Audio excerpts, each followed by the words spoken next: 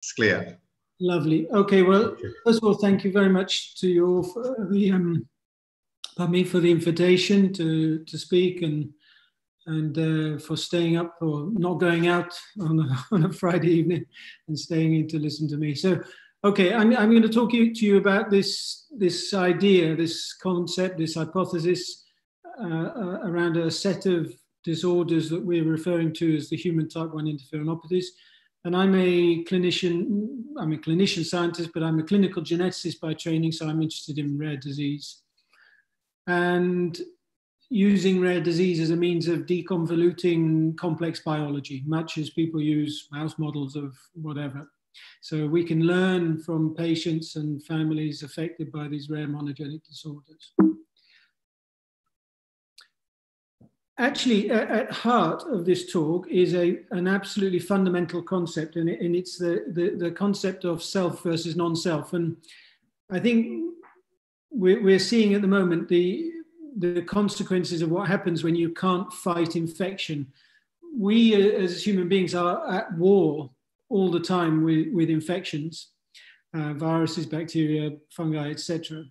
And it's absolutely essential that we can repel and get rid of these organisms. And it turns out that the way we've decided to do that over evolutionary time is to recognize, if I limit myself for the moment to viruses, we recognize viral nucleic acid. So we have to be able to fight infection. If you cannot fight infection, you literally die. We need very efficient antiviral mechanisms, and what happens is when the virus enters the cell, our bodies are trained to recognize viral RNA and DNA, and once they do that,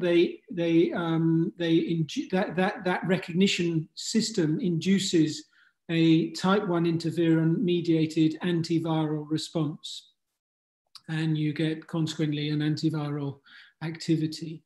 And essentially what this talk is today about is diseases, genetic diseases where that goes wrong, where instead of recognizing, this isn't about recognizing virus. In fact, these people are very good at fighting virus because they produce a lot of interferon. But the problem associated with this evolutionary mechanism for recognizing virus is that our own cells are replete, they're stuffed full of our own DNA and RNA. And so it begs an enormous biological conundrum. How do you differentiate your own nucleic acids from those of viruses? And to cut the story short, I would say to you that is a very, you have probably several layers which try to ensure that you don't misconstrue self as non-self. But there are situations where mutations in specific genes mean that you do misrepresent self-nucleic acid as viral. And as a consequence, you produce an antiviral response all of the time. And essentially, interferon is a poison. It's like a disinfectant. It's very good for killing germs, but it's also very poisonous. And you really don't want to produce it. You want to be able to produce it in the right place at the right time for as short a period of time as you need it, not all the time, which is effectively what's happening in these individuals. So in 2011, we wrote this little opinion piece, if you like, suggesting that there would be a novel set of inborn errors of immunity associated with too much interferon. And that's what I'm going to talk to you today about.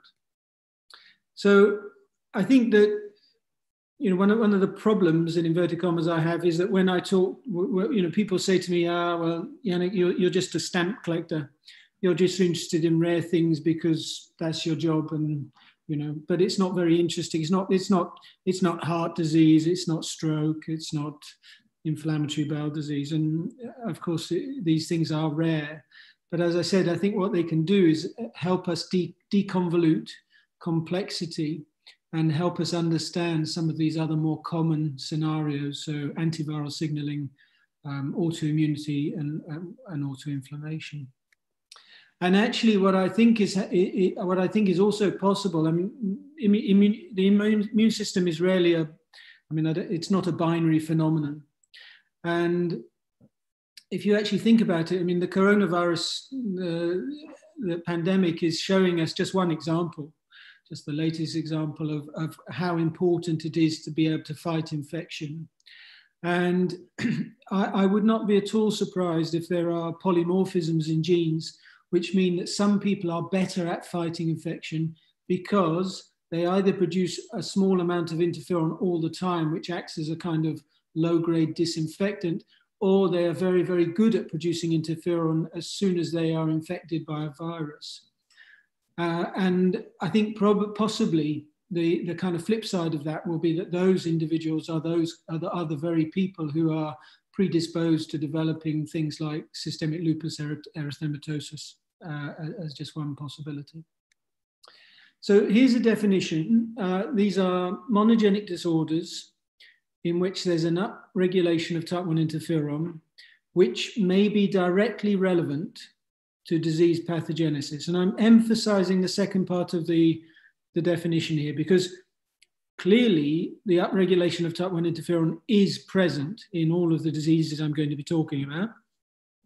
But I'm actually not that interested in biomarkers. I mean, of course, one's interested in biomarkers, but if that's the limit of it in terms of this hypothesis, this classification, then it's not so interesting. What I'm more interested in is the idea that not only is the type 1 interferon system induced, but the interferon is actually causing damage. And the reason why that's very important is because if that's true, then essentially any anti-interferon therapy might be relevant in these disorders.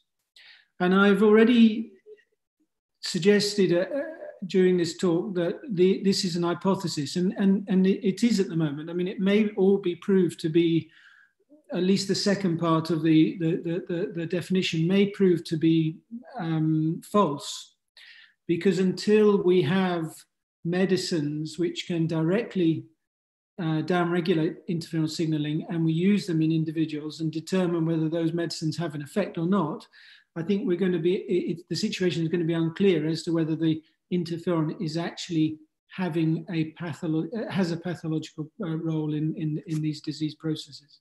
Yeah. Okay, so I would say to you that the type 1 interferonopathies form a part of this spectrum of autoinflammatory diseases. So these are clinical disorders marked by abnormally increased inflammation, predominantly mediated by cells and molecules of the innate immune system. And there is no part of the immune system that is more innate, if you will, than the antiviral interferon-mediated response. So we are talking very fundamentally about an auto-inflammatory process. But I think also what we see in some of these cases is what I describe as a spillover into autoimmunity, because actually the adaptive immune system, of course, the adaptive and the innate immune system talk, and the innate immune system induces changes that in the adaptive immune system. So there is a conversation going on with feedback and forward and negative. So, but I think at heart, at base, these are auto-inflammatory diseases. So you might ask yourselves, or I think it's a good question to ask oneself, is how come, if this is so, if this is all true, how come essentially I was the first person to suggest this concept in public in 2011? Why weren't people doing this kind of thing before? And why weren't people making these kinds of diagnoses before, or at least recognizing what they were diagnosing? And the reason is because it is the case that there is no test, essentially still worldwide, there is no routine test in clinical medicine for determining if someone has got too much interferon signaling going on.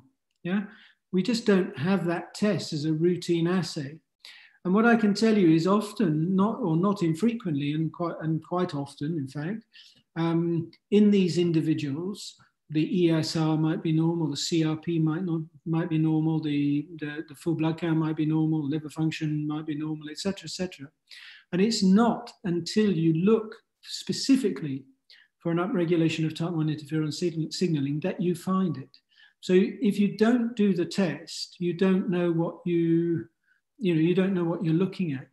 Of course, to an extent now with exome sequencing, you can kind of get around that. But I would highlight just here at the moment as an aside, it's interesting when you look at the mutations in PSMB8, this proteasomal associated autoinflammatory syndrome, sometimes called CANDLE. I can't remember what the acronym stands for, but these proteasomal associated disorders with too much interferon signaling.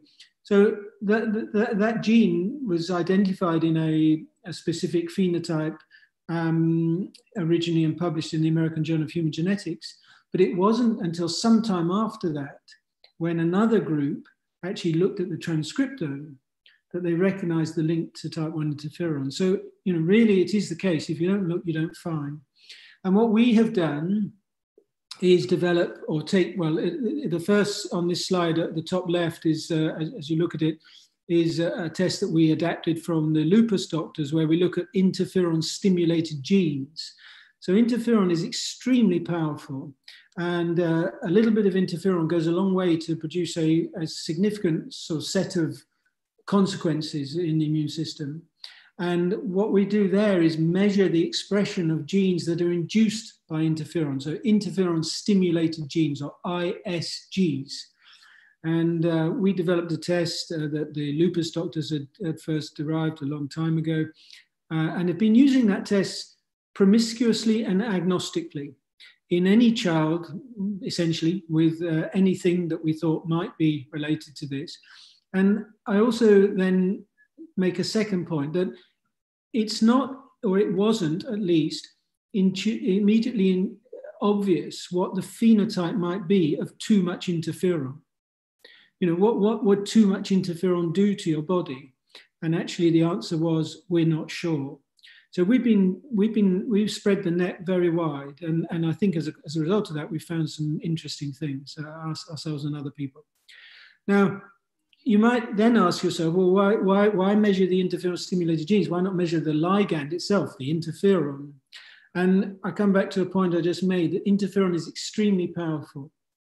And essentially, you can't measure type 1 interferons in the blood, or essentially in any human tissue, reliably using standard ELISAs, because the levels are too small. Or that was what we suggested. And in fact, then we went on to prove that by developing what we call a digital ELISA. And I won't go into that further, but essentially that's what the bottom half of this slide is about. So this is where we actually measure the protein, or interferon alpha protein, at femtogram per mil level, so very low concentrations. And what we can find is there's a very nice correlation between the level of protein and the interferon-stimulated genes and some of the phenotypes we look at. So armed with these two assays, one then can go into the field and start looking at the diseases that are associated with too much interferon. So here's just a graph just to give you a flavor of what we're doing with the interferon signature.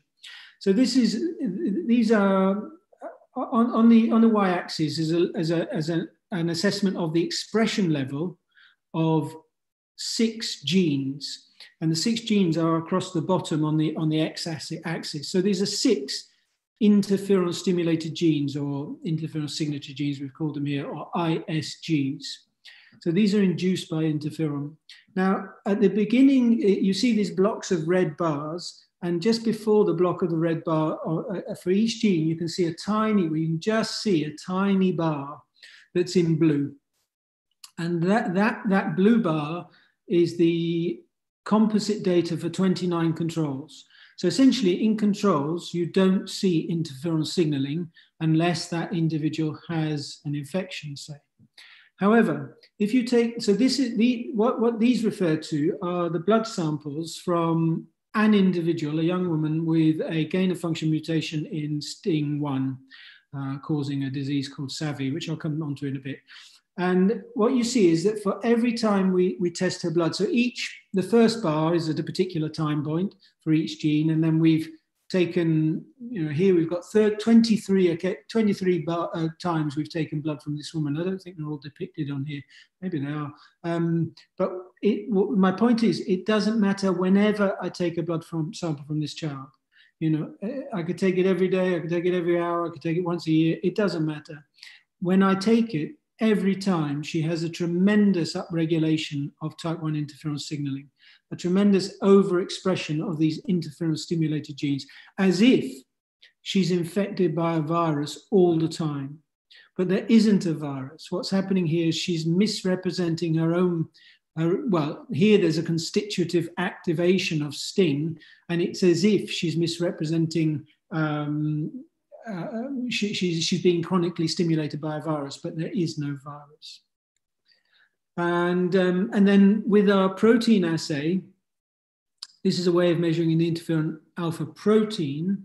And what I want you to, if you just look at panel B for a moment, what you have in the CNS infection column is what the levels of interferon that we measure when people in a set of children with a viral meningitis, essentially. And these are the kinds of levels, 10,000 femtograms per mil, that you find where a child is infected with a viral encephalitis or meningitis. So, and then if you go onto the other side, onto the left-hand panel, in the far right with the colored balls or the colored dots, those are the kind of levels we see in the blood of some of these patients with Aicardi-Gouttier syndrome and STING. And you can see that for some of those individuals, the levels in the blood are as high as the levels that we see when someone has an acute viral infection of the central nervous system. What I'll also just draw your attention quickly to is that we find that patients with juvenile systemic lupus erythematosus, or well, not just juvenile, but also with juvenile dermatomyositis, they also have high levels of interferon. Both those diseases are well recognized to have an association with type 1 interferon signaling. So, to cut the story short then, we've been looking for genes that are associated with too much interferon, and essentially what we do is we find, we refer a patient with a phenotype, and I don't really care what the phenotype is, we'll do the interferon response. If it's abnormal, we'll say, well, okay, it could be a red herring, could be an infection, I'm not quite sure, let's do it again. So we do it again, and then if we do it 3 or 4 times and it's always raised, then we know we're onto something. And of course, if we recognize the phenotype, we'll go straight to genetic testing. But if we don't, we do this process. And when we do that process, if we find this upregulation of interferon signaling persistently, we'll then go on to genome or exome sequencing. And in that way, you slowly accrue genotypes associated with too much interferon. So that was the situation we were at in 2016. Essentially, mutations in any of those boxes in blue were associated with too much interferon signaling. In 2020, this is where we are now. So there are over 30 monogenic disorders that I could argue can be classified as type 1 interferonopathies. And so this repertoire, this stable of disorders is increasing, and we're learning various things from doing that.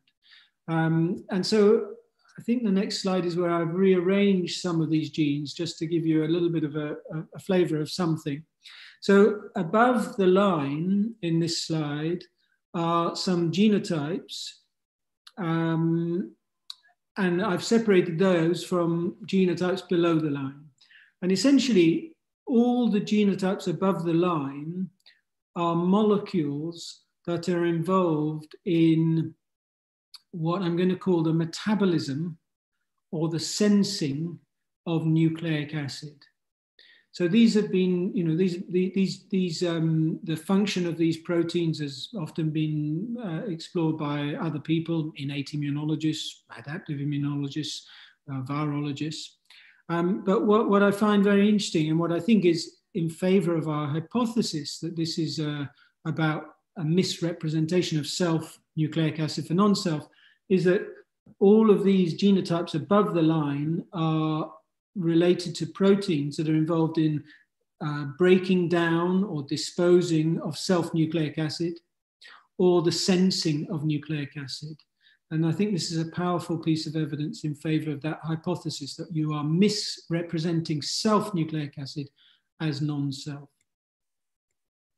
Okay, so actually the clinical story begins in Paris, where I have one of my labs at the Necker Hospital, and two very famous pediatric neurologists, the Pele and Maradona of pediatric neurology, Yanick Crow and Françoise Gauthier, and they were intrigued because they identified a number of children who, to all, I mean, of course, in 1984, the neuroimaging, I mean, MRI didn't exist, and people were still doing air encephalograms, but they had CT, and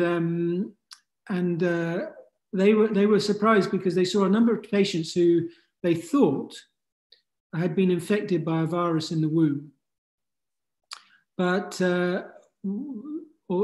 they couldn't find a virus. And then they noticed that in some of these families, the parents were related to one another, they were consanguineous. And in some of these families also, they saw recurrences in siblings. So these were all kind of warning signs that this wasn't a virus, it wasn't an infection, but actually it was a disorder that looked like infection, but was genetic in basis. And I'll just see if okay, so then what they did was they, a bit further along the line in 1988, they were using an assay of interferon activity to assess herpes simplex encephalitis. And so they decided that because they had a disease that clinically looked like infection, they wondered if this antiviral activity, this interferon activity, was present in these patients. And lo and behold, it was. So this is a really, beautiful piece of clinical imagination, and using your imagination to make a really quite a profound biological step forward. So I've talked about, I've already shown you a version of this slide. These genes in the red bars are the 7 genes that have been published up until last week, when we published 2 more genes for Kozhikode syndrome in Nature Genetics. But these are the ones that we've been using, people have been working on for quite a while. And the TREX1 is the AGS1 gene. TREX1, what does it do? Well, it's involved in chopping up bits of DNA.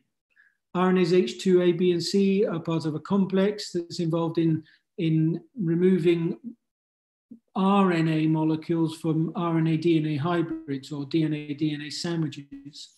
SAMHD1 is involved in controlling DNTP pools, and these are the building blocks of nucleic acid. ADAR1 is a double-stranded RNA editing enzyme, and MDA5 is a sensor of double-stranded RNA in the cytosol. So really, AGS fits so perfectly around this paradigm of self, non-self, and problems with discriminating self from non-self. So one of the things I want to emphasize here is, and I don't know how many, if any, but if there are any pediatric neurologists in the audience, I just mentioned this, but it's a more general point, which is not something that you don't know already, but clearly what's happened with the advent of exome sequencing is that, once you find a gene, when we're looking for a gene, we tend to be quite specific about the phenotype and quite particular about the patients that we sequence. But once you have a gene, you can be then quite liberal about, trying to think about the extent of the phenotype. So we've learned, in many, many different walks of medical life that the phenotypes for a disorder are much broader than we first realized. And this is just one example. So it turns out that mutations in any of ADAR1, MDA5 or FEH1 and RNase H2B can present as a spastic paraplegia. So if you say to a lot of doctors, what's Kozhikode syndrome? They say, well, it's a terrible disease. It's a profound neurological problem. Children usually occurs in the first 6 months of life.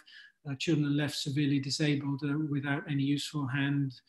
function, motor function, and communication.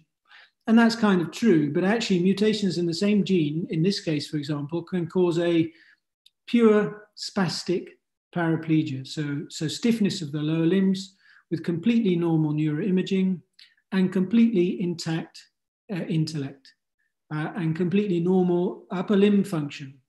And really essentially as a non-progressive disorder. So you know, one should not be dogmatic about all of this.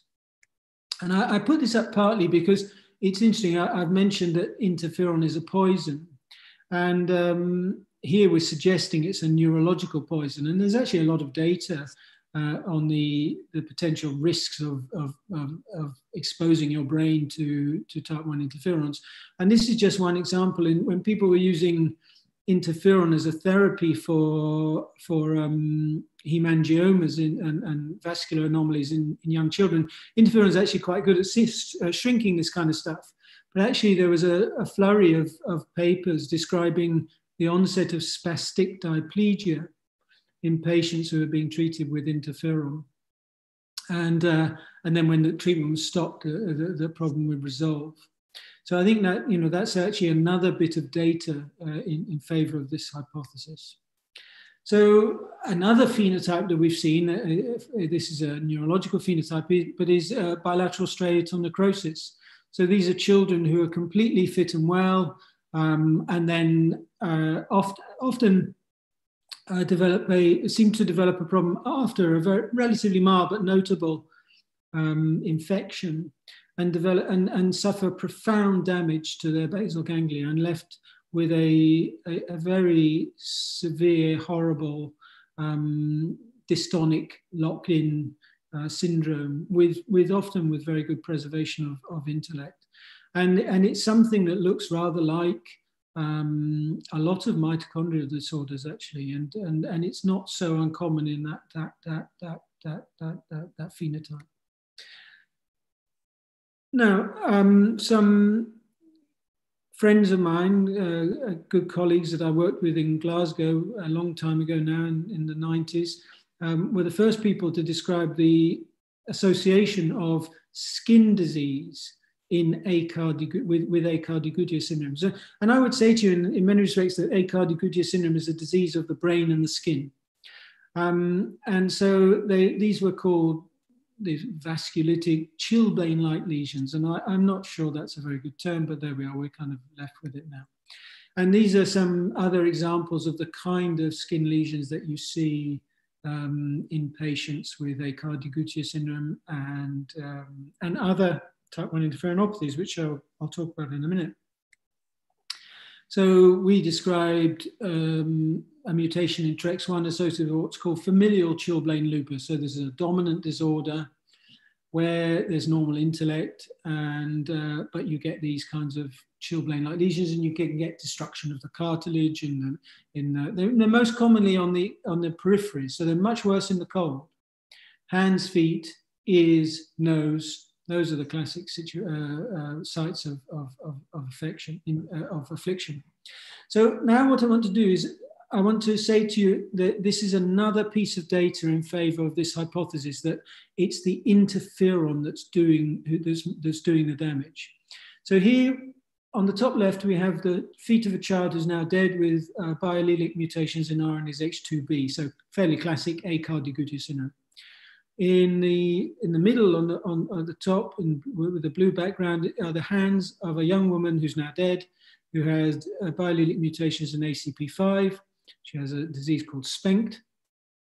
On top right are the hands of a young man who's still alive with a STING1 gain of function mutation. He has SAVI, but without any lung disease, it turns out.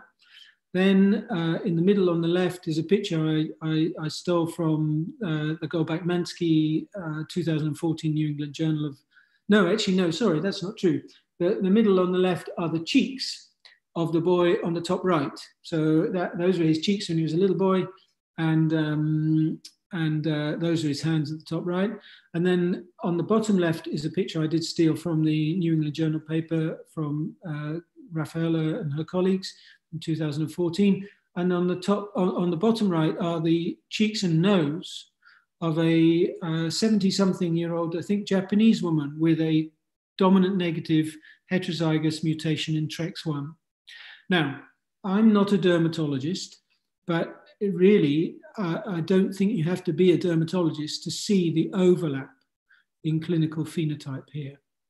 And no one would have any reason to put TREX1 in terms of the function of the gene before all this story sort of came out. No one would have put TREX1 together with STING, together with RNase H2B, together with ACP5. And you know, it's not immediately obvious why you would put these things together. But the reason, I believe, why we should put these things together, the reason why there is such remarkable, what I consider to be remarkable clinical overlap, is because all of these diseases are associated with too much interferon. And it's the interferon which is the common aspect in this story. So this is just to say, I think the skin lesions in SAVI are essentially the skin lesions we see in Kozhikode. I don't see any difference. And it turns out we've described dominant mutation in TREX1 causing autosomal dominant familial chilblain lupus. And this is the same thing. This is a dominant mutation here in, again, a function mutation in STING, causing familial chilblain lupus. So you're seeing the overlap of these disorders.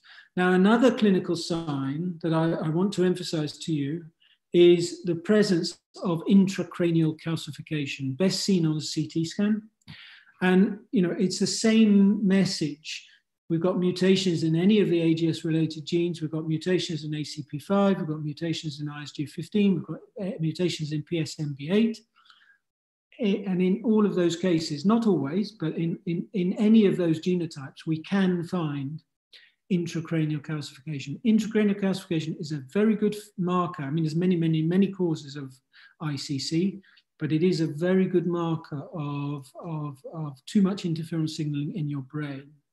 And I just point out to you also that even though no one, to my knowledge at this point, has ever published a SAVI patient with intracranial with neurological disease, when we screen patients with SAVI by doing a cerebral cranial CT, in some of these individuals, these are 3 different scans from 3 different individuals, we see the presence of basal ganglia calcification. And we've got a paper under review showing that actually STING patients with SAVI do have abnormal levels of interferon in their cerebrospinal fluid, but not as high as you see in Kozhikode syndrome. So again, it really, this feature emphasizes the overlap.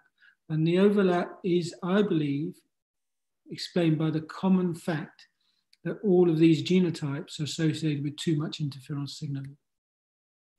I just emphasize the breadth of joint disease and of skin disease that you can see in these cases. I think you really, one really should be quite open-minded to what interferon can be associated with this. So this is a sibling pair from Australia who have biallelic mutations in a gene called SAMHD1, AGS5, and the telltale sign, the only reason why the clinicians got to the diagnosis was because of these little ear lesions in the brother, yeah. And otherwise, they were presenting with a non-destructive but deforming arthropathy. I think that was the female child, and then this non-specific rash. So you have to be. It's worth thinking about these things. We see here you have some paniculitis and lipodystrophy. This is another. This is a boy. This time an American child with mutations in SAMHD1, and he's got neurological problems, but he suffers really badly from his skin disease. So one of the things that we described was the presence of intracerebral large vessel disease, or large medium vessel disease, and moya type phenotype in patients with SAMHD1. And so although mutations in any of TREX1, the RNase H2B complex, SAMHD1, ADA1, and MDA5 and now LSM11 and U7 can cause Kozhikode syndrome, there are some differences between these genotypes. So I mentioned the bilateral striatal necrosis is essentially specific to mutations in ADAR1. And this kind of phenotype that is on the slide now is essentially specific to mutations in SAMHD1, not completely so, but essentially so. And one of the things I want to emphasize again, or I'd like to bring up, I've already talked about phenotypic or variable expression within a genotype, but I also want to say that you can see variable expression within a family. And I think I will be touching on the fact that we also see complete clinical non-penetrance. So here's a story. This is an email from 2018. Two girls, 16 and 18 years of age, saw them first when they were 5, or one of them was 5, for problems with the musculoskeletal system, hip and shoulder pain, restricted joint movement. Then one of the children had a stroke at the age of 2 and was diagnosed with moya moya. She had been normal with development up until that time, as had a sister until late childhood. Then the sister developed a moya moya, or had moya moya at the same time. And both of them had this perniosis, or this chilblain-like lesions.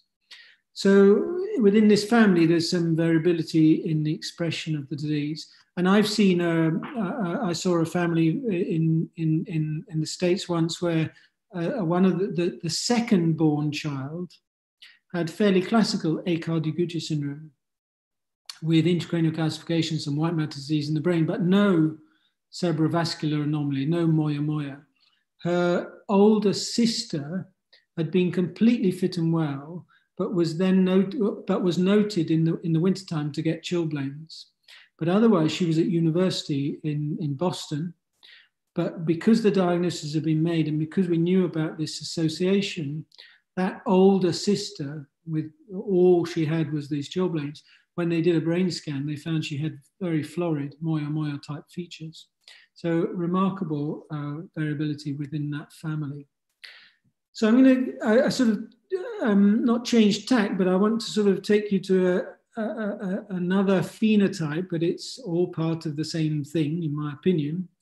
And it's a phenotype that's been referred to as Singleton-Merten syndrome, and it's due to mutations in MDA5 or IFEH1. And these are the very same mutations that can cause classical Kozhikode syndrome. So I don't think, I mean, well, I think the phenotype is quite different, but pathologically, it's clearly the same disease. And in fact, we see patients who have a kind of overlap of both AGS and Singleton-Merten syndrome. But essentially, this is an interesting disease where you get calcification in the brain, you get calcification of the aortic valves, which is what usually causes death. You can get calcification in the brain without any neurological problems manifesting. You get these unusual joint problems. You get psoriatic type features in the skin, and you get a retention of the primary dentition and a subsequent loss of the secondary dentition. And as I said, it's sometimes referred to as Singleton-Merten syndrome. So this is a remarkable family. So the hands on the left and the feet below them are those of a young woman in her 20s. And the hands on the right, as you look at the screen, and the feet below them are the hands and the feet of the 23-year-old's mother. So this is a dominant disease, again, due to mutations in MDA5, or otherwise known as IFEH1. And remarkable deforming arthropathy. But what's interesting about the imaging in these, the joint imaging in these individuals is that, so you can get subluxation of joints, you can get rupture of tendons, you can get insertion, calcification at the insertion of the tendons. You can see a complete loss or a loss of teeth. And you can see this calcification of the aortic valve, and you can see some calcification in the basal ganglia. So there's the calcification of the aortic valve, lack of teeth, calcification at the insertion of the tendons there and there, and then this subluxation but the joints themselves are pristine. So it's a deforming but non-destructive arthropathy. And a little while back, we also published mutations in a molecule called DNase 2, which I'm not going to go into here, but one of the patients had these hands. And at that point, it sort of the penny began to drop a little bit. And I realized that actually we were seeing these kinds of hands in all sorts of places, and they're actually reminiscent of this rather enigmatic clinical feature referred to as Jacob's arthropathy, which is previously described in the context of psoriatic arthritis and essentially, well, most frequently psoriasis and SLE. Both of those disorders are associated with too much interferon. And actually, really, these are all kind of Mendelian mimics of that non-Mendelian phenotype. And again, as I've said for the skin, as I've said for the cerebral calcification, I believe the commonality is because there's something going on with interferon. And essentially what I think is happening here is that this is some kind of fasciitis, some kind of, it's about the facial planes, and some way you get this destruction or this deformity without joint destruction. Okay, I'm not really going to talk about this very much. I've already talked about, I've mentioned sting in very many occasions. The pediatric rheumatologists love SAVI. And I found it quite interesting because actually, I think it's worth pointing out that this whole field really developed from the neurologists. But it didn't really take off clinically, I would say, in some respects, until the rheumatologists were involved. And I think one of the interesting things about rheumatologists compared to neurologists, and this is no disrespect to either, is that rheumatologists have been involved much more in with the use of biologics. And as a consequence of that, what I think was interesting was that the patients with SAVI, described by Raffaella and her colleagues, they'd already been exposed to a lot of immunosuppressant type therapies and biological type therapies, and nothing had worked. These children were dying of their lung disease. So SAVI is essentially a disorder of the skin and the lung, and sometimes the joints. These children were dying of their lung disease. And it wasn't until Raffaella and colleagues in Paris actually described this with 2 papers in 2014, and then started using JAK inhibitors. So I'll come back to that in a second, that actually they were finally getting some kind of clinical effect. And I think that's very interesting because, that just goes to show that, that this is quite specific type of inflammation. So those are some of the skin and joint problems you can see with, terribly florid cases of SAVI. And this is an image that's taken from the fantastic supplementary information file associated with Raffaella Gobert-Metzger's 2014 wonderful New England Journal paper. And I've shown you some pictures already of other patients that we've been looking after. It's a type 1 interferonopathy. I've already shown you this slide. You can see. So just to point out, you can see here, this is a child, and we've taken her blood on all of these occasions. The first number is her age in decimalized years, and this is what we call the interferon score. 63 is enormously high. But what I want to point out to you is that the first time we ever took a blood sample, she was 3.76 decimalized years. And then in this graph, the last time we took a blood sample from her, she was 8 years of age. So as I mentioned very early on, it didn't matter what age she was. Every time we took a blood sample, it was absolutely grossly abnormal. So these are some other patients that we described a few years ago now with mutations in another part of the gene. That doesn't really matter for today's topic, but you can see this, sometimes you see this libido type problem on the skin, but the thing they really die of is the lung disease. So the fact there's lung disease actually brings me to a new kid on the block, which is this disease called copper syndrome. And I reviewed the paper for copper syndrome. So copper syndrome essentially is a disease of the lung, of the kidney, and the joints. And they also produce autoantibodies. And it was described in this very nice paper from 2015 in Nature Genetics, and it was described as an autoimmune disease. And I reviewed this paper before it was submitted to Nature Genetics, when it was actually being reviewed at the New England Journal of Medicine. And what I said at the time was, where I struggle with this manuscript relates to the claim that the disorder is autoimmune. So I asked, is this really autoimmunity? This was what I wrote back to the editor. I said, could it not possibly be a form of autoinflammatory disease with occasional spillover into autoimmunity, e.g. like the Mendelian inflammatory disorder, Kozhikode syndrome? I would ask the authors to consider an expression array looking for further clues to the pathways deranged in the patients they report. Could this be related to an induction of type 1 interferon signaling? So that was in June 2014. The paper was published in June 2015.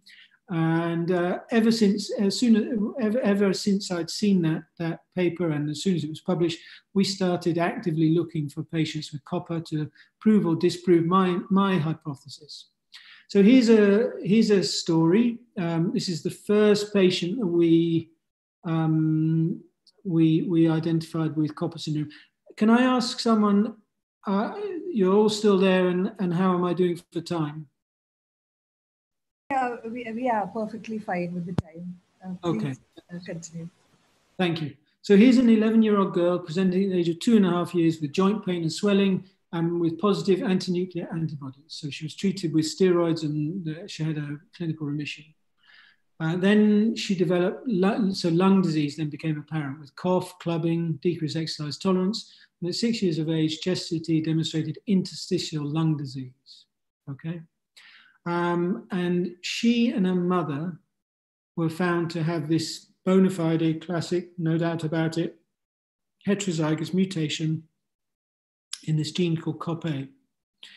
And one of the things I want to point out to you at this point is about clinical non-penetrance. So her mother, carrying exactly the same mutation, was completely clinically normal. Not a scratch on her, nothing.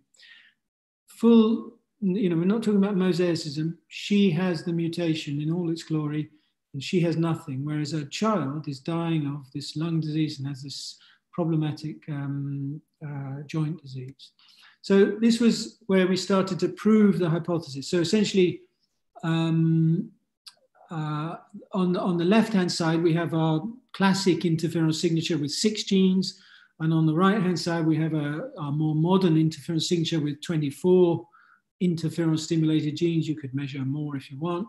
And what I want to show basically is that it doesn't matter whenever, just like the patients with STING, whenever I take a blood sample from this child, she has very significant upregulation of type 1 interferon signaling.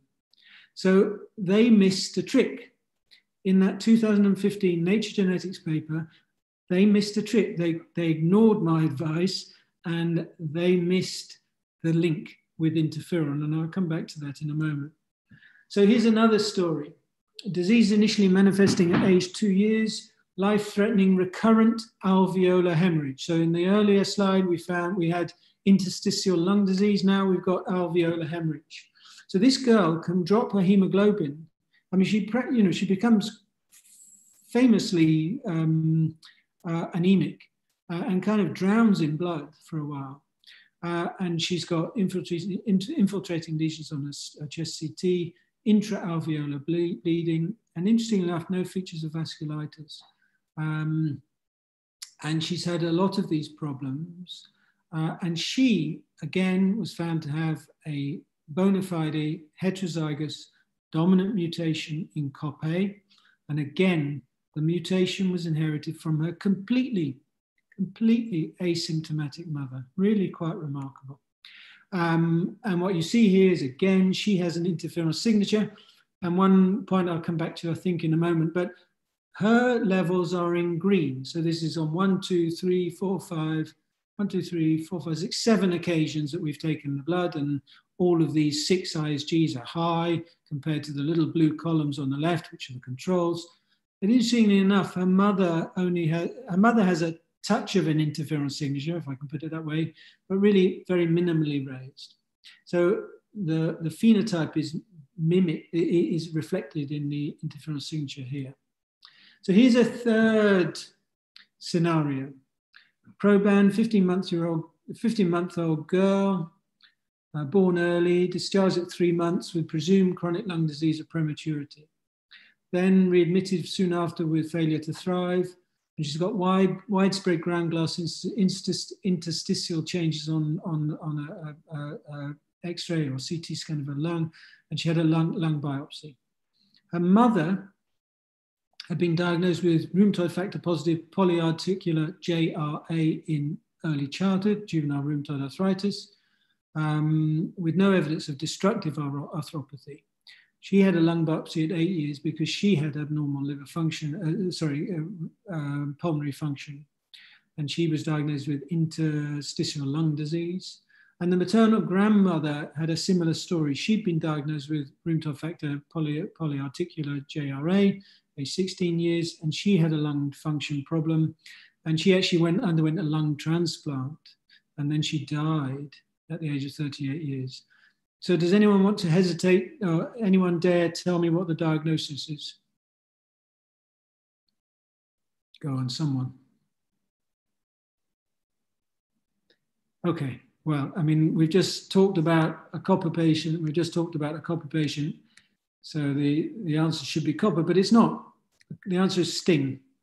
And what I'm trying to emphasize to you here is the remarkable overlap, in some cases at least, between SAVI, or mutations in STING1, and mutations in COP-A. Okay. So you can start to sort of think about these disorders. I'm not going to go into this, but essentially, sting, if you think sting, think copper. If you think copper, think sting. Now, there are some differences. And the most obvious difference is that in sting, we've never seen a copper patient without skin disease. Sorry, we've never seen a copper patient with skin disease. Okay. But otherwise, I think there's a lot of clinical overlap.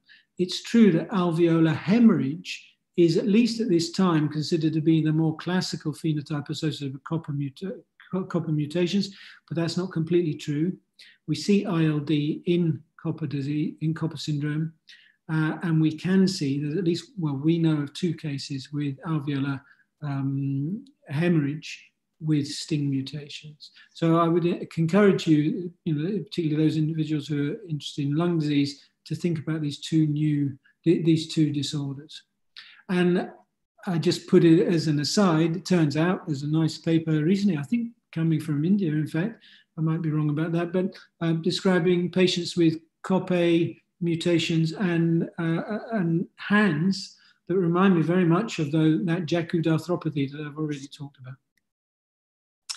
So I won't go into that, but the mutations in COP-A all cluster in one part of the molecule. And essentially what those mutations do is they interfere with the ability of COP-A to transfer other molecules called cargo molecules. And what we and others have shown recently and published in JXMed earlier this year is that sting normally sits on the endoplasmic reticulum, but actually it seems that there's a bit of kind of leakage, if you will, and that sting can kind of transfer from the endoplasmic reticulum to the Golgi, and that you have a kind of feedback or a homeostatic mechanism where COP-A carries sting back to the ER. So you get this kind of leakage, but then it comes back the way because of the function of copper. And when you have mutations in COP-A, that doesn't work. And you've got, at that point, you've got constitutive signaling of sting as if it's been switched on in a SAVI by a SAVI mutation, or as if there's a chronic infection. So that, I think, explains very nicely, in fact, the overlap between these two disorders. And there was this nice flurry of papers, including one from our group. I won't show you that. But essentially, because of this, this is a large panel of interferon stimulated genes. You can see COP-A is really magnificent in terms of the number of ISGs that are overexpressed. And because of that, people are starting to use these drugs that block type 1 interferon signaling. I won't talk about that. I won't talk about that either. So I've mentioned CANDLE. I can never remember what the acronym stands for, but it's proteasomal disorder. Looks quite like a progeria in some respects to me there. There's some other pictures. This is the paper where so this was the paper that first described mutations in the gene in 2010. But this paper came out sometimes after that. I can't remember the year now, where they actually described the interferon signature. So it was another one of those stories where, you know, if you don't look, you don't find. So they hadn't done the transcriptomics, so they didn't find the interferon aspect. This is another proteasomal disorder. And I don't know why I've put that there, just to mention that there's this overlap between, well, I've mentioned already that people with lupus and dermatomyositis have an interferon signature, or can do. So these are papers from 2003, and that's where we copied our interferon signature from.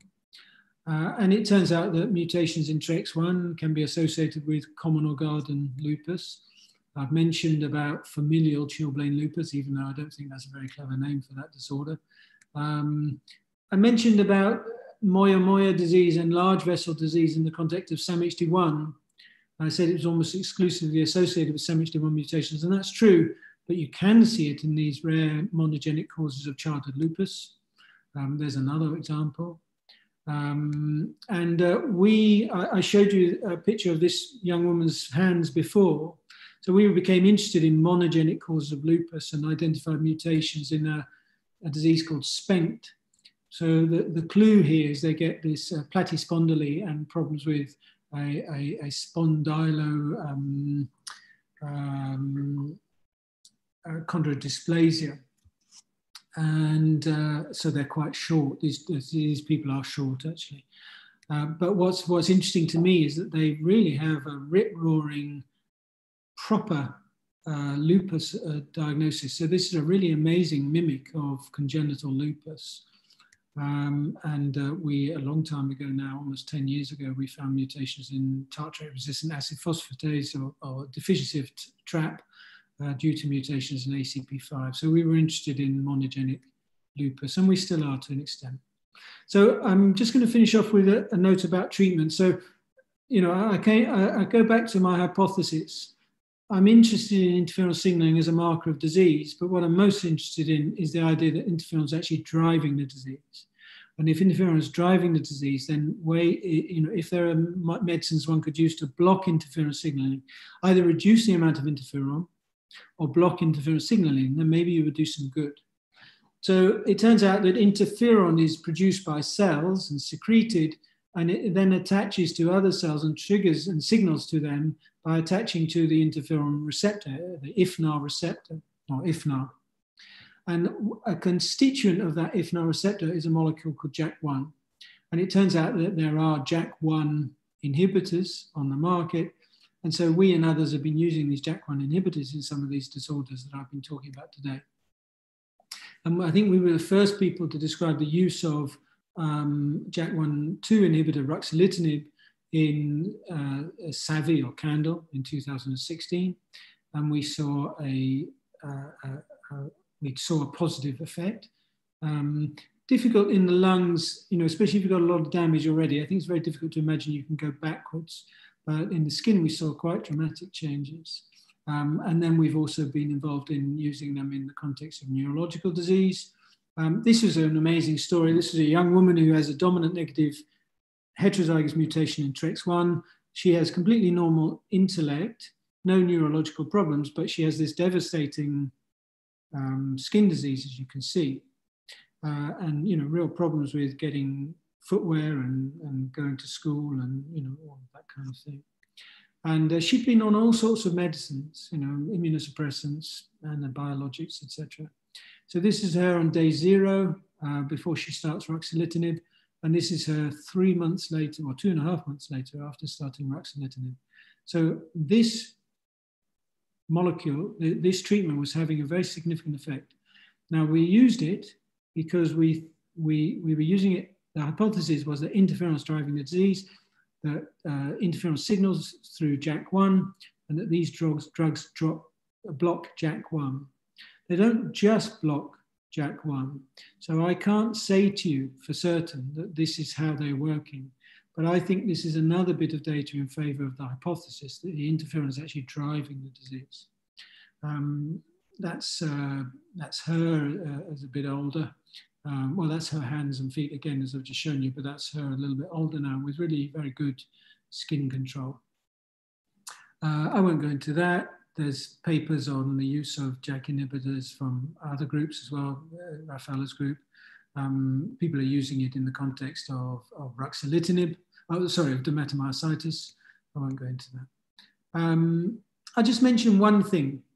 If this is about self, non-self, a failure of non-self self-discrimination, then there's only 2 places in the cell that you have DNA or RNA, and that's the nucleus and the mitochondria. And we're just about to publish a paper that shows that some mitochondrial disorders are also associated with interferon signaling, because the mitochondria are full of their own DNA and some RNA. And I think that's a theme that's going to be developing over the next few years. I've already shown that slide. Those are the genes. Those were the genes that are associated with Kozhikode syndrome. There's lots of interest in using these JAK inhibitors in this context and other contexts. But I want to share with you a final story before I leave. So this is a story of a young man, or 2 young men, a boy who was diagnosed with classical Kozhikode syndrome due to biallelic mutations in RNase H2B. He had a brother who we saw at the age of 4 months, at that time was completely neurologically normal. And so at 5 months of age, we started him on ruxolitinib, a JAK1/2 inhibitor. And he was completely asymptomatic at age 14 months. And his interferon signaling is improved over time. It didn't go back to normal, but it improved. And we began to think that, wow, maybe actually we had solved the problem. You know, that if you caught Kozhikode syndrome young enough, you could actually do some good. Because a lot of children with AGS are initially clinically normal, and then something happens. However, unfortunately, at the age of 14 months or 15 months, he became symptomatic. So I got an email on the 13th of January 2019 saying, "Dear Yanick, I wanted to update you regarding, unfortunately, we admitted him yesterday with acute onset, last 3 weeks of deterioration of milestones." So essentially, this boy had developed Kozhikode syndrome, despite almost 10 months of therapy with a JAK inhibitor. I don't think this is the answer to everything. And there might be a very simple reason for that, actually, which is that we know that the concentration of the drug, ruxolitinib, in the blood versus the concentration in the cerebrospinal fluid is only about 10% in the cerebrospinal fluid. So you've got you've got much higher levels in the blood than in the brain. And we've just published this as a small letter in the New England Journal if people want to see a bit more detail about that. But what I think is important to remember is that there will be other drugs. So there's a lot of excitement about blocking STING, CGAS, and other molecules in the interferon signaling pathway. And I really do think that there are going to be drugs for the effective drugs. They're going to be very competent blockers of interferon signaling. And then we'll be able to use these drugs, discrete inhibitors of type 1 interferon signaling, and we're going to be able to determine if the hypothesis that the human type 1 interferonopathy hypothesis is true, because we're going to be able to use those drugs and see whether they make a difference. Okay, I'm just going to finish off and thank the people in my lab in Paris, the people in my lab in Edinburgh, and various colleagues who've been great collaborators and friends, many of them, and then more generally to all collaborating physicians and patients. And we receive fairly regularly samples from colleagues in India. I'm involved in a paper at the moment about C1q deficiency, and I'm very happy to try and help if that's interesting to people. So I'll stop there. Thank you.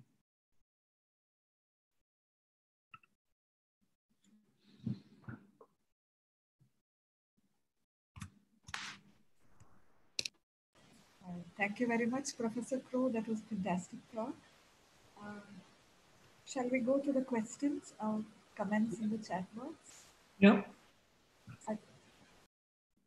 Dr. Nihas, please. Do you want me to read them and answer them? No. Dr. Nihas? Yeah, yes, ma'am. Yes, ma'am. Yeah. So we have some comments and some questions in the chat box here. So I'll go through one by one. The first comment is the issue of self vs non-self brings us to the root question: what is self or non-self? There are parts of DNA which are derived from genetic material of ancient viruses known as retropossessible elements integrated in our genome. And also there is more microbial DNA in humans than human from the normal microbial flora. So your comment on that, sir? Yeah, so I think it's a great question. And I touched on, I really didn't want to go into this particularly in detail, but in the talk, which is why I didn't. But I did touch on this issue when I said that in the cell, there are essentially two sources of nucleic acid, the nucleus and the mitochondria. So people, I think people know that only 1% of the genome is coding for protein. So what's all the 99% doing? And people refer to it as junk or dark matter. It turns out that, like when you go to the beach and you look up at the cliffs, you see the kind of geological strata. If you look in the human genome, about 40% or something like that actually turns out to be ancient virus. And that we've actually assimilated into our genome. I mean, it's really quite an extraordinary thing. And so that's what people refer to essentially, I think, when they talk about, when they talk about retroelements or retroviruses. And we were very interested in the possibility that retroelements, so these are viruses that are in our genome and they want to reproduce themselves. And we became very interested in that as a possible mechanism or source of self-nucleic acid. So we undertook a clinical trial using reverse transcriptase inhibitors. So these are the same drugs that are used in HIV. And we published that a couple of years ago in the New England Journal, and we've actually got another grant now to look at that in more detail. I don't know if that is the answer, but we were interested to explore that. I think another thing that's come up is that you can derive self-nucleic acid from DNA damage and DNA repair. And then I've mentioned the mitochondria. As far as microbial DNA, I have no idea. I mean, if I was to write if I could implicate microbial flora in Kozhikode syndrome, I'd probably get a load of grants because it's extremely fashionable. Whether or not it's I don't know. I don't know how to interpret the flora data, but I can't say anything more about that. But the retroelement stuff, we're interested in and we are exploring. Yeah, thank you. Good question. Thank you, sir. The next question is, the type 1 interferons are not in the dynamic range that can be readily measured by conventional ELISAs, necessitating measurement with more expensive digital ELISAs involving rolling circle amplification on commercially available platforms. So is there room for cheaper home-brewed assays based on rolling circle amplification? Or are there any other biomarker which can be measured more readily? CRP is invariably low in patients with SLE who have an elevated type 1 interferon response. How does it fare in other type 1 interferonopathies? Yeah, so I mean, I've already touched on the fact that we use these two assays. One's an indirect marker of interferon activity, and one is where we actually measure the ligand. Now, I think there's a kind of a sin by omission in my talk, which I'm happy to discuss. But essentially, we talk about type 1 interferons, but what do we actually mean by that? I mean, there are at least 13 subtypes of interferon alpha, then there's interferon beta, and then we can also talk about interferon lambda, type 3. I mean, gamma I don't think really comes into this, but the interferon signature is a signature of interferon, type 1 interferon activity and 3 interferon activity. It's not specific. The problem with the ELISAs is that, as I mentioned earlier on, the interferon is produced at such low concentrations that it's difficult to pick it up with the routine ELISAs. So we developed this digital ELISA assay. It doesn't work by rolling circle amplification. It sort of works by, essentially, it's a standard ELISA. But the reason how it works is because the plate has these tiny, tiny wells. And effectively, these wells are just big enough for one molecule of antibody and one molecule of protein to roll into the hole. And then you seal the well. So instead of having, so you then get a digital readout. But I mean, you're right, that is expensive. And it's only for interferon alpha or interferon beta. You can't have, we don't have it's for a specific protein. I actually think the best test is the interferon signature, because it captures an amplification process from the ligand to a signal that's generated by the ligand. And it's agnostic as to whether it's interferon alpha or beta or lambda. So, or gamma, in fact, for that matter. So I actually think that the ISGs is the best test. And as I mentioned in the talk, you can have plenty of these people can have normal ESRs, normal CRPs. So you can't go by, some of them do have markers of inflammation, but not all of them by any means. Thank you, sir. The next question is, type 1 interferonopathies are good as a unifying concept supported by serotypic skin, CNS or rheumatological lesions. But what is the explanation for different manifestation with the same variant, often in the same family? Yeah, so I mean, I think it's fascinating. At the same time, I think it's important to remember that variable expression and even non-penetrance are well-recognized concepts throughout Mendelian genetics. For example, so tuberous sclerosis, neurofibromatosis, etc. One sees this phenomenon a lot of frequently. The simple answer is, but it's of no help whatsoever, is it's either environment or it's other genetics. So of course, it could be other polymorphisms in genes, or it could be environmental factors. In the context of the type 1 interferonopathies, I mentioned the bilateral striatal necrosis, and I mentioned that this devastating destruction of the basal ganglia frequently happens apparently after a non-specific but notable infection. So when we first described that paper, I went and met several of the families, and it was when I was taking the stories from the patients, from the families, I was saying, tell me what happened. And, I remember a family in Preston in Lancashire saying to me, well, our first child, he was fine, and then he got chickenpox. And then about 3 days later, he had this devastating neurological onset of dystonia. And his brother he was fine as well up until 10 months of age. And then he got a diarrhea and vomiting illness. And then suddenly his neurology went off. So I think infection, is not unreasonable when we're talking about, these people are supercharged. It's as if they're supercharged to fight infection. And if you overwhelm the system with just, interferon is really toxic. So then the other problem at the moment is that people are saying to me, families now are also saying, we think it's vaccination. And, I don't know, because it could be. I'm not quite sure. Anyway, good question. That's as best as I can do for an answer.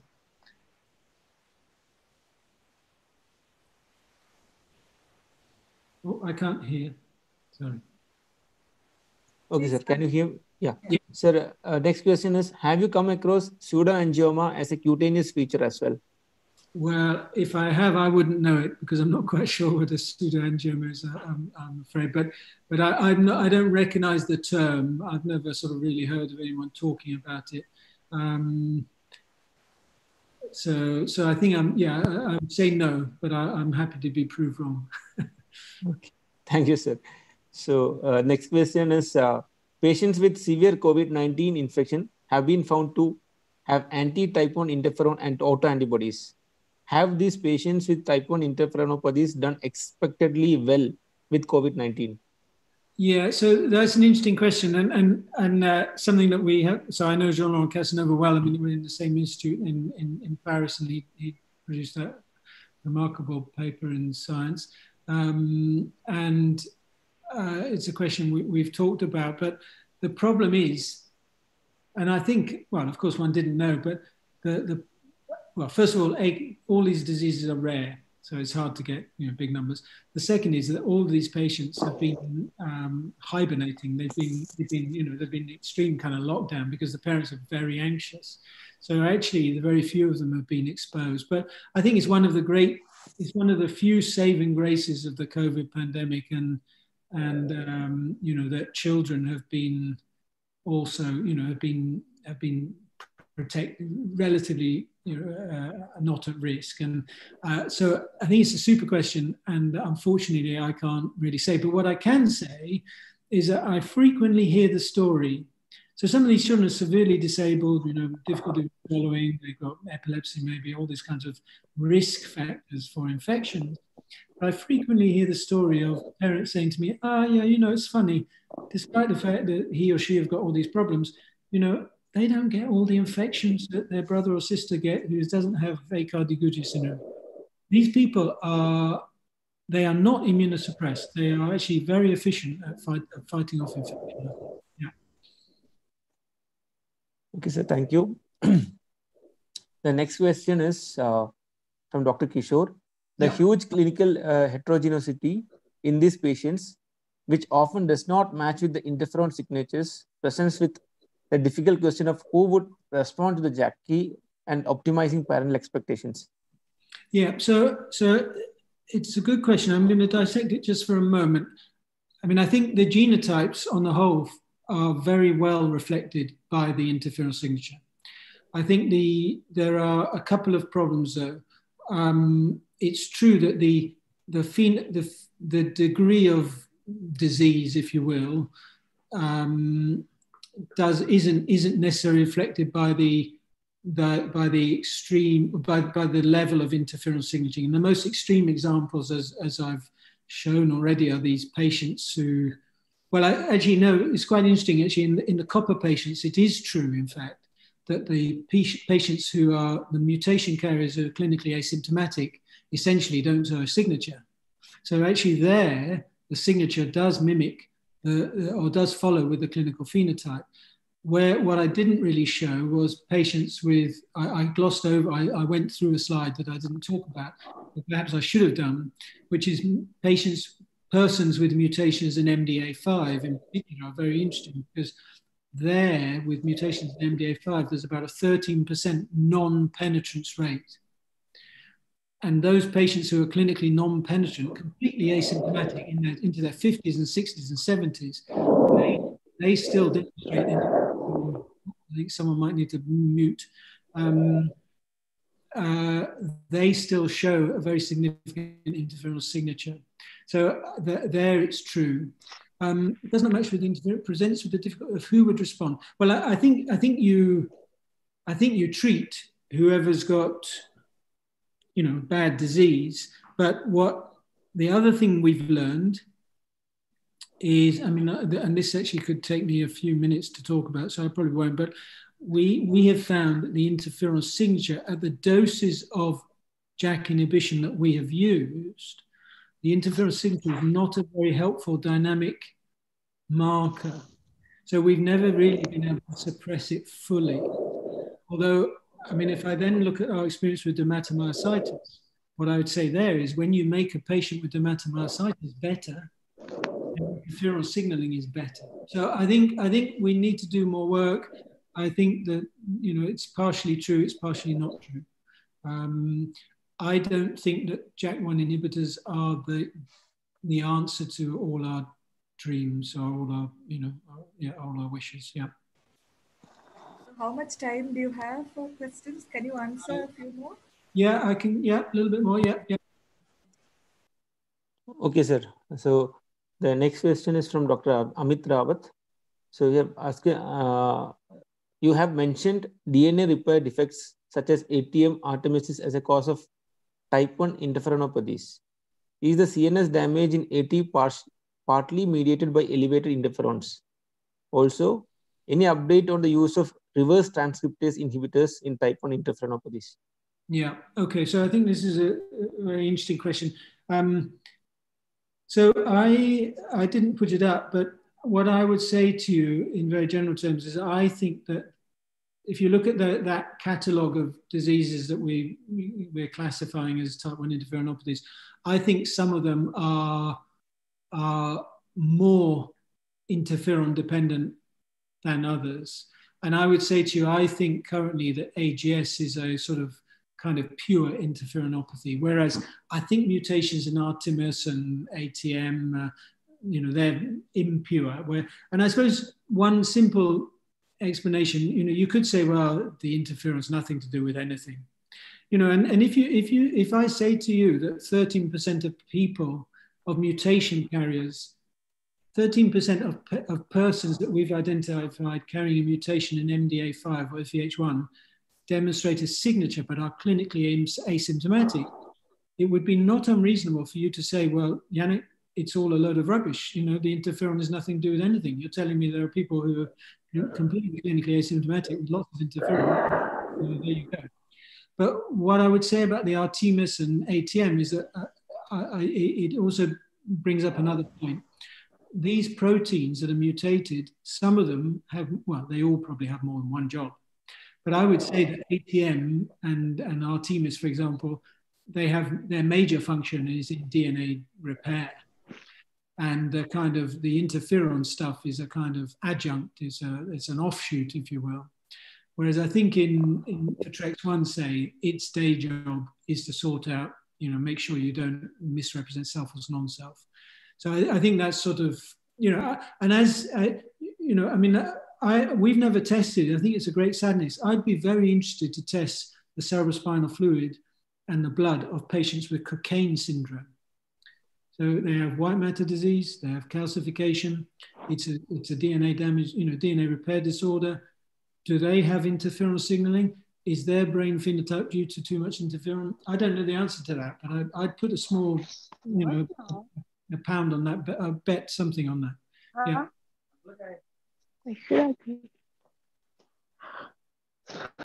Everyone is not unmuted. Dr. Nihas? Yes, sir. Yes, yes ma'am. Yes, ma'am. So we'll go to the next question. So the next question is by Dr. Rajesh from Calicut. He's telling, we had a child with AGS with IF1H1 mutation who presented with warm antibody autoimmune hemolytic anemia, who also had a stroke during the recovery phase. So how commonly is autoimmune hemolytic anemias in your cohort with other AGS-related mutations? Yeah. So I can't give you a precise figure, but I would say to you that we've seen it not infrequently. So we see a lot of it in SPENCT, or well, SPENCT is very rare actually, but a lot of the patients with SPENCT had autoimmune hemolytic anemia. And we've seen it sometimes in MDA5 mutations. And what we've found is that in a very small number we've treated, it's responded well to the JAK inhibition. I'm interested in the fact that the child had a stroke during the recovery process. That's interesting. But yeah, I think it's worth, you know, that's an example, I suppose, of what I'm suggesting, where you get this kind of spillover into, but you know, one thing I just mentioned here is that if you play a word association game with a lot of physicians, if you say interferon,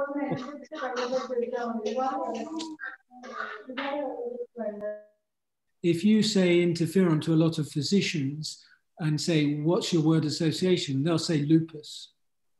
But actually, although we do see lupus in some of these monogenic disorders, it's the exception and not the rule.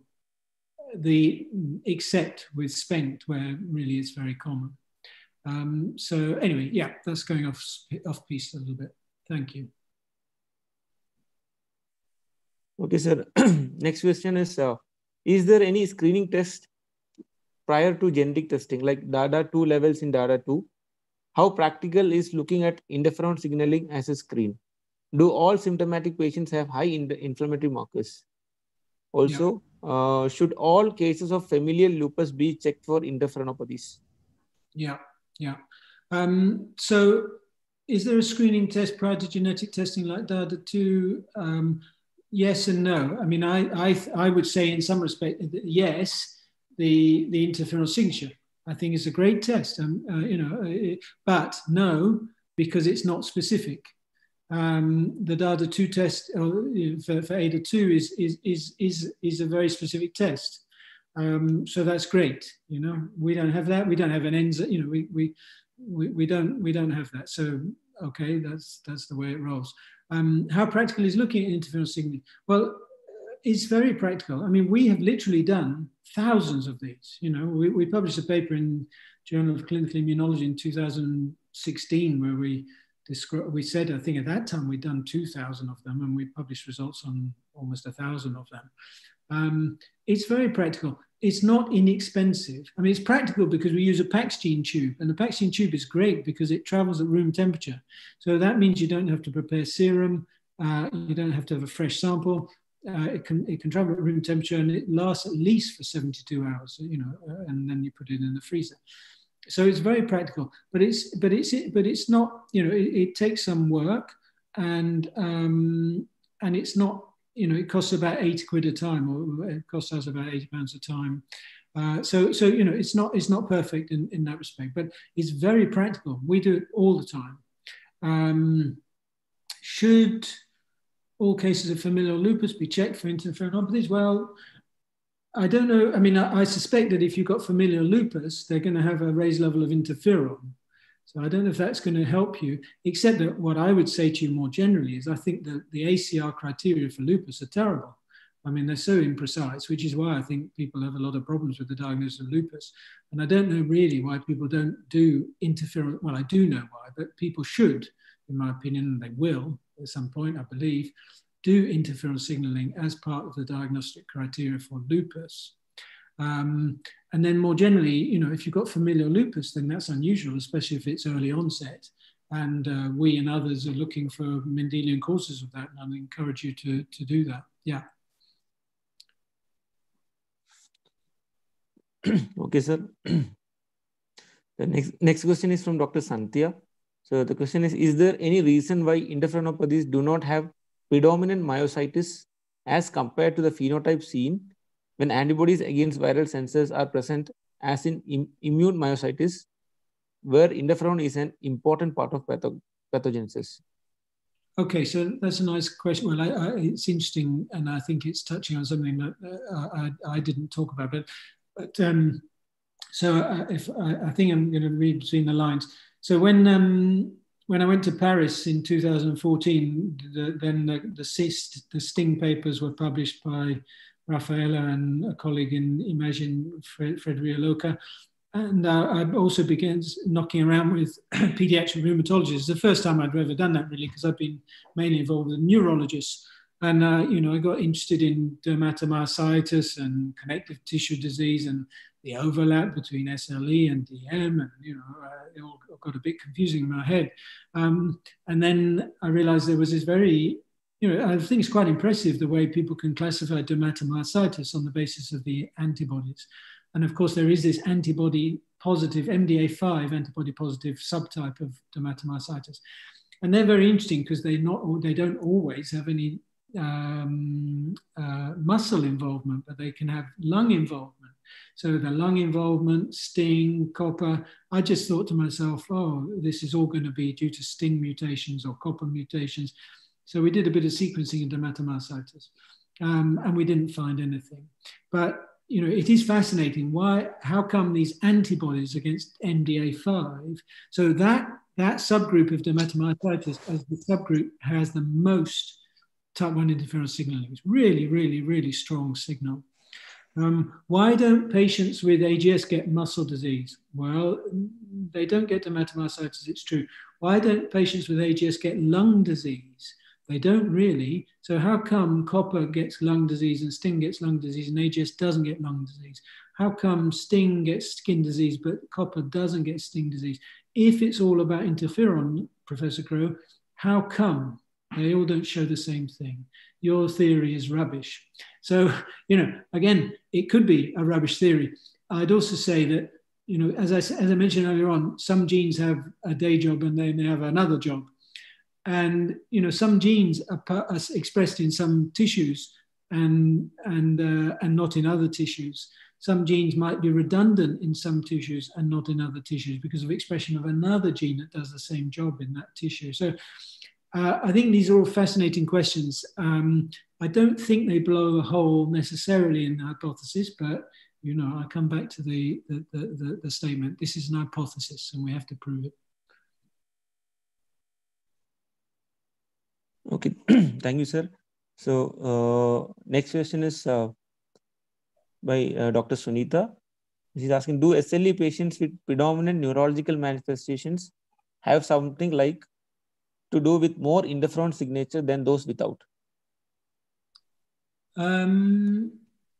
Sorry, say that again, please. Yeah, sure, sir. Do SLE patients with predominant neurological manifestations have something like to do with more interferon signature than those without? Yeah, so that's a good question. It's one of the questions we're trying to look at the moment. So we are interested in patients with SLE who have neurological involvement. So, you know, a somewhat vague term, neuropsychiatric lupus. Exploring with a close colleague who's still affiliated to the lab, did a PhD in a lab called Isabel Melki, where we are looking at interferon signaling in blood and in cerebrospinal fluid. And our data suggests that there is increased levels of interferon alpha protein in the cerebrospinal fluid of those individuals. So I'm not surprised. And in fact, if you look at the old literature, even in adult SLE, there's quite a high percentage, or there was when people were doing CT scans. Problem with MRIs is it really, you can miss a lot of calcium. And you can have a lot of calcium in your brain without having any obvious neurological features, at least at first. But if you look in the old literature, there was quite a high percentage of, you know, several percent of patients with lupus have been described to have intracranial calcification of the basal ganglia. And I've mentioned already that I think that's a telltale sign in some cases of too much interferon. Thank you, sir. So we have a couple of more questions. Can I go forward, sir? Yeah. Sure. Okay, sir. So next question is from Dr. Amita Agarwal.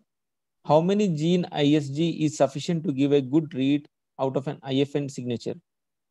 Yeah, so it's a good question, and I think there isn't a right or a wrong answer.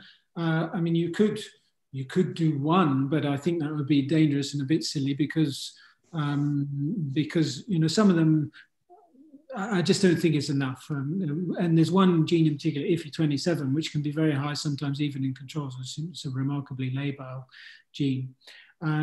We were doing 6. We now do 24. You could do an RNA-seq experiment every time. Of course you could, but that would be expensive. MedImmune, or as a kind of companion diagnostic for anifrolumab, at one point at least, they were describing a kind of companion diagnostic test with 3 ISGs. I mean, personally, I think the NanoString platform that we now use has 24 ISGs, and I think that's plenty. But we did several thousand of these using 6.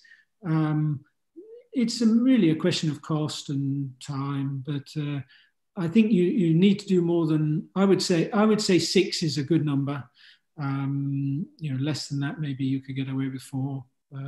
The important thing partly is also about, as I mentioned, serial testing. That's important.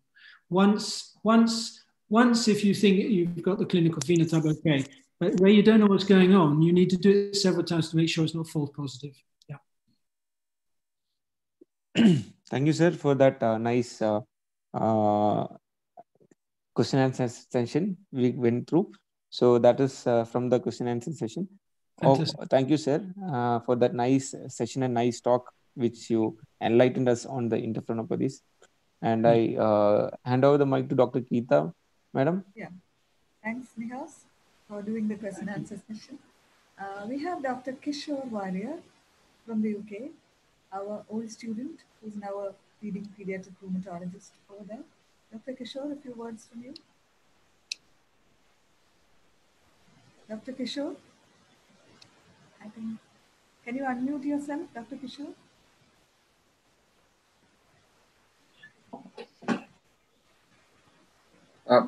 Hi, Prof. Thanks ever so much for another fantastic talk. It was a pleasure to be part of this. And I think it was important that we did this because it's a relatively new concept for many of my colleagues back home in India. And I'm sure they would have appreciated and they would think about it when they come across with patients with these clinical features, which is the whole idea of actually introducing this topic among the general pediatric fraternity in India. And thank you very much for doing that. My pleasure. Thank you for the invite, and I'm very happy to answer questions by email. I mean, I always try to respond to emails. So yeah, good, fantastic. Thank you all. We have a few words from Dr. Vinod Skaria, who is a computational biologist and molecular geneticist at CSIR IGID Delhi, and who collaborates in a great way, a fantastic collaborator in our primary immune deficiency project. Dr. Vinod?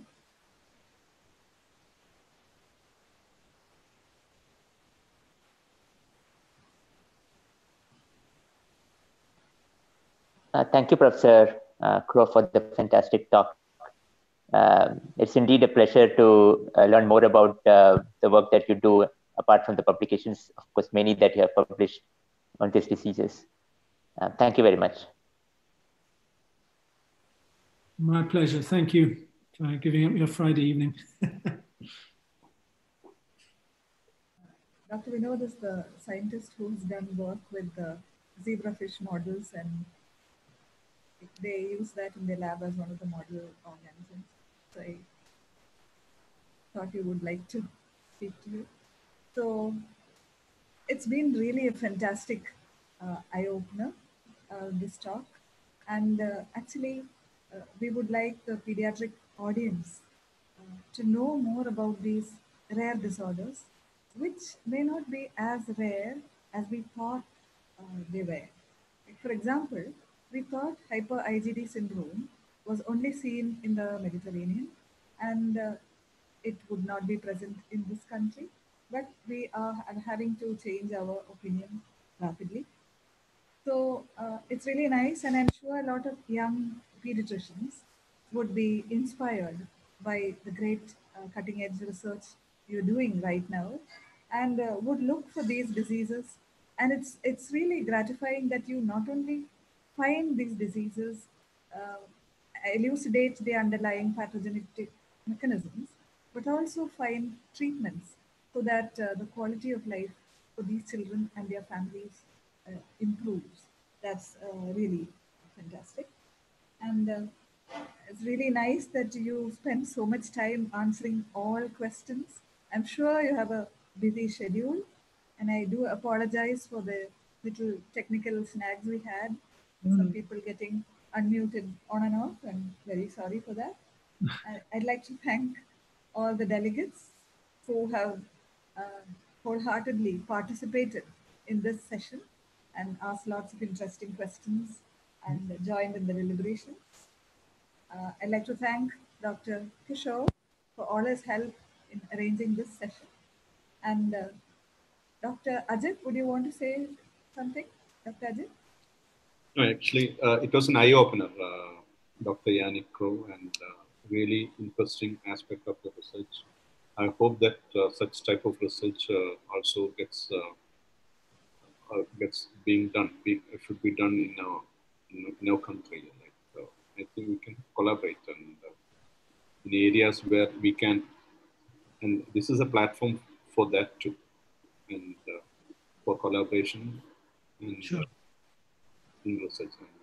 Yeah, no, I think that's right. And, really fascinating. thank you. So I think, I mean, I just mentioned, I think that Kozhikode syndrome is much more common than people realize. I mean, all these things are rare, but as a rare disease, it's really one of the most common diseases. It's an important disease to know about. And then anyway, yeah, if I can help in any way, let me know. Fantastic. Thank you. Thank you very much. Bye. Good. Thank you so you. much. Yeah, Take care. thanks for this scintillating talk. Shall we close then? Yeah. Thank you so much from all of us. Okay, ma'am. Thank you. Good night. Thanks, Bye, Dr. Nihas, for being a wonderful host. Thanks. Safe travels. Bye-bye. Thank you, sir. Thank you, sir, for being.